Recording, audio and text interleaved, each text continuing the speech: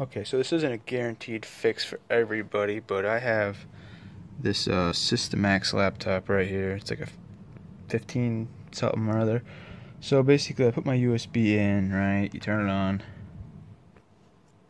Turn it on.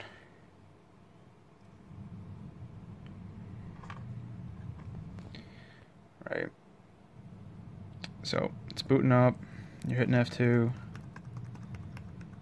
Enter setup, and you go to switch it to USB, and that's not an option. It should say SanDisk, right? That's my USB type. So if I'm correct, what you do is, hold on, give me a second here.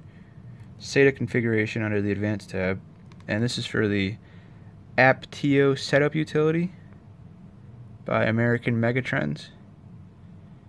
So yeah, SATA configurations, and then set that bad boy to IDE, and then save and exit.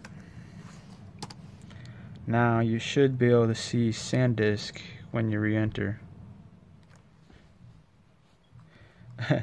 So F2,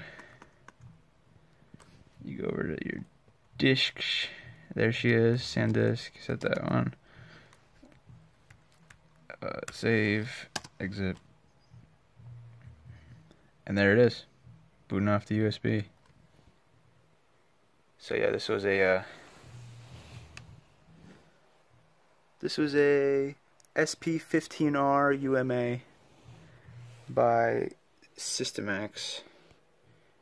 There was no USB option, as you've just seen.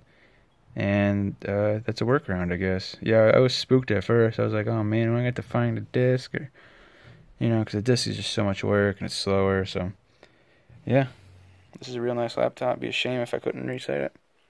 Thanks for watching.